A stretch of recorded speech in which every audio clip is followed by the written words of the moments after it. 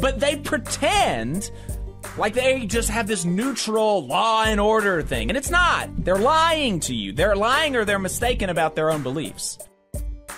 Which side are you on? Which side are you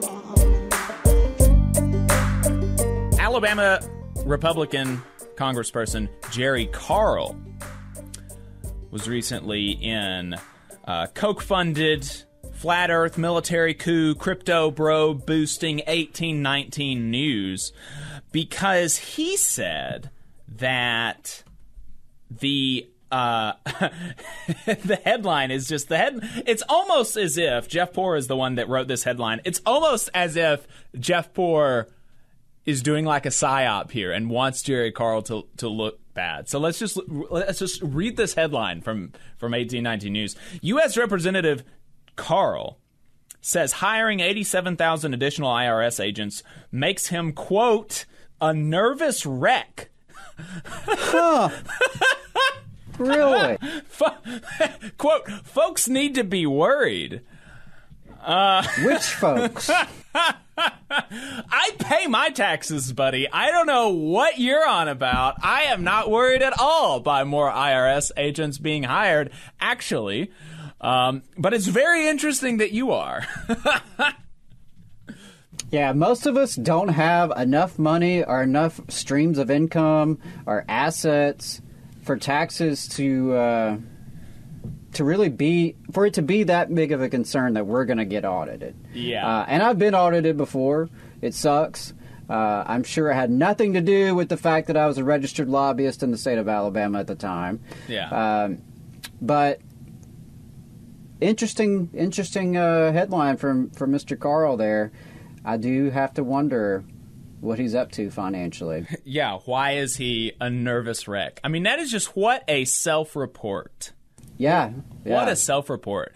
And you know, I mean, why is it? Why is it that we're hiring that you know there's a need to hire extra IRS agent? It's because the IRS has been defunded.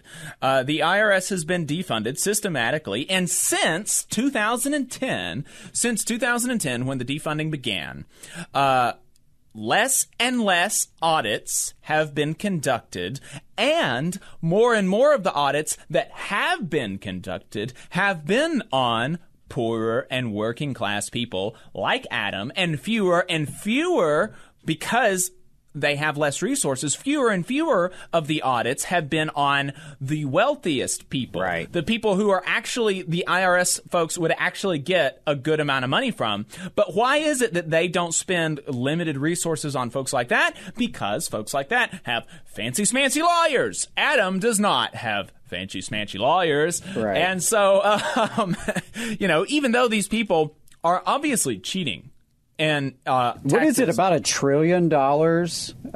It's some inordinate. It's about $1 trillion that has not been collected from the wealthy. It's some inordinate amount of money, and that's what's been happening. There's been fewer and fewer people being hired.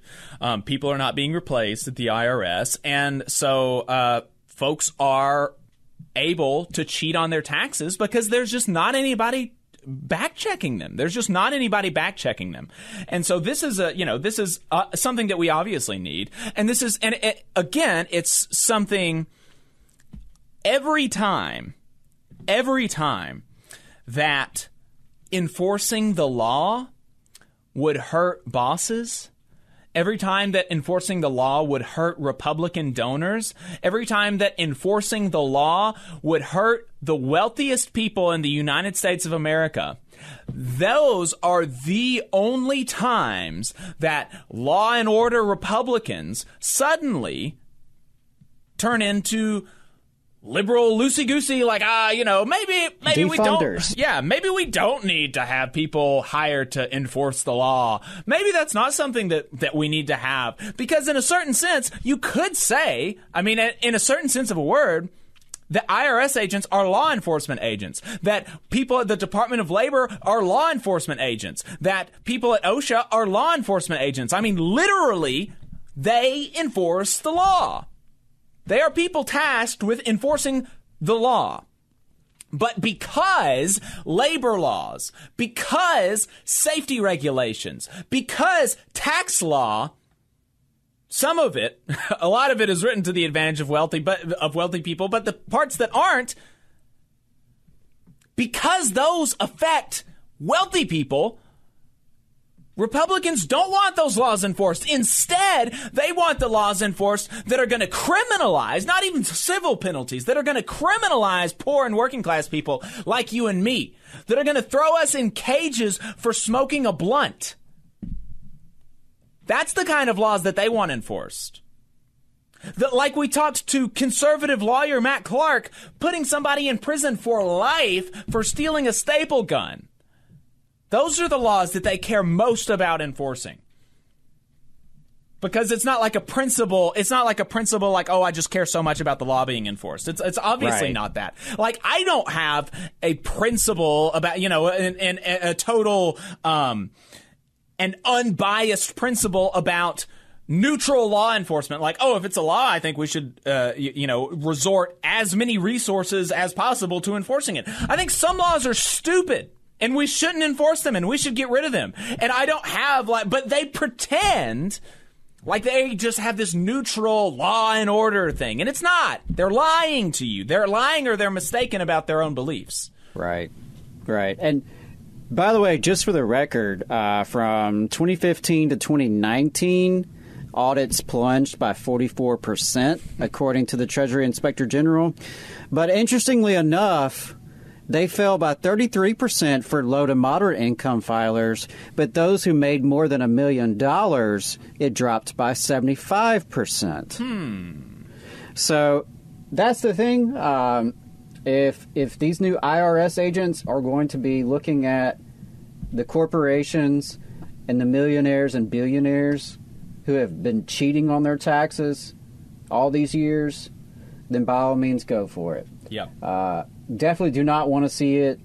More scrutiny, more audits on working class folks who are, self-employed, who are trying to combine multiple streams of income, gig workers. A lot of folks are misclassified as independent contractors. So definitely don't want to see that burden fall on them, because that's not who this should be directed at. It should be directed at the millionaires, the billionaires, and the corporations who, unlike most of us, have been getting away with avoiding taxes.